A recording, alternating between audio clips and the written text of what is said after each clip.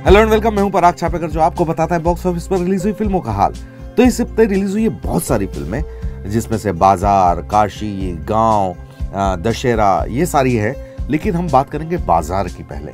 Director गौरव अरोरा की film बाजार।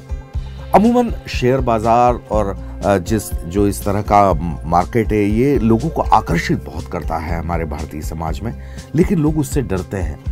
लेकिन वो दुनिया के प्रति जो आकर्षण है वो एक अलग दुनिया है, उसमें झांकने का मौका फिल्म इंडस्ट्री देती है, कई सारी हमारी फिल्में देती है। उसी कड़ी में ये फिल्म आई है बाजार।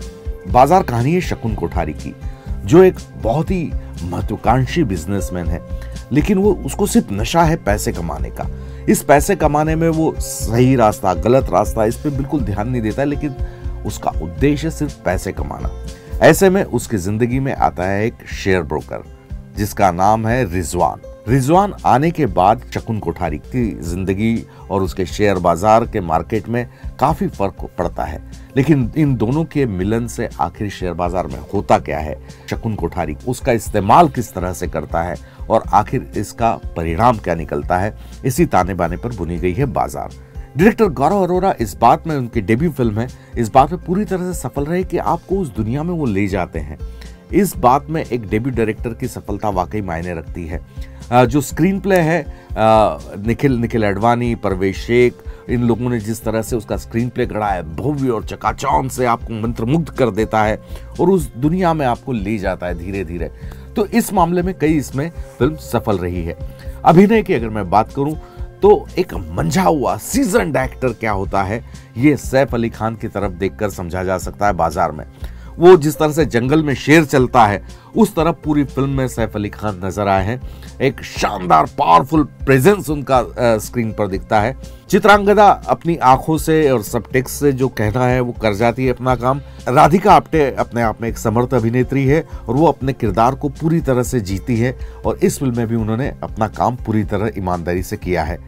रोहन मेहरा जो स्वर्गीय विनोद मेहरा के साहबजादे हैं, उन्होंने अपनी डेब्यू फिल्म के हिसाब से बहुत ही कॉन्फिडेंट परफॉर्मेंस दिया है, लेकिन अभिनय की बहुत बारीकियां जो होती है, उसमें सब टेक्स्ट की बात, उसके कैरेक्टराइजेशन की बात, वो अनुभव के साथ साथ धीरे धीरे उनको आ जाएगी, ये उम्मीद की जा सकती है।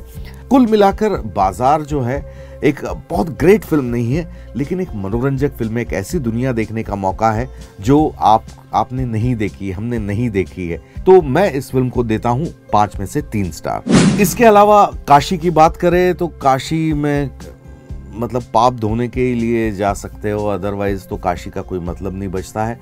गांव एक छोटी सी फिल्म है जो बहुत ही खूबसूरत उसका कॉन्सेप्ट है कि भारतीय इस जो आज की चकाचौंध और भागा दौड़ी की दुनिया में गांव का जो सुकून था, जिस बुनियाद पर गांव रखा गया था, ये जो जिस तरह का सेग्रीगेशन है हमारे समाज में, वो गांव में जिंदगी किस तरह की थी और ये बाजारवाद आने से इस गांव किस तरह से तबाह हो गए, बर्बाद हो गए। ये बहुत खूबसूरत कॉन्सेप्ट के साथ फिल्म शुरू हुई थी। हालांकि बीच में फिल्म बहुत गड़बड़ा जाती है, लेकिन कुल मिलाकर इंटेंशन बहुत ऑनेस्ट है गांव बनाने का। ये छोटी सी फिल्म है, शायद आपके वहाँ पर रिलीज हुई हो नहीं हुई हो पता नहीं, लेकिन अगर मौका मिले तो आप एक बार इसे देख सकते हैं। एक खूबसूरत छोटी सी फिल्म, खूबसूरत परफॉर्मेंसेस के लिए ये फिल्म आप एक बार देख सकते हो।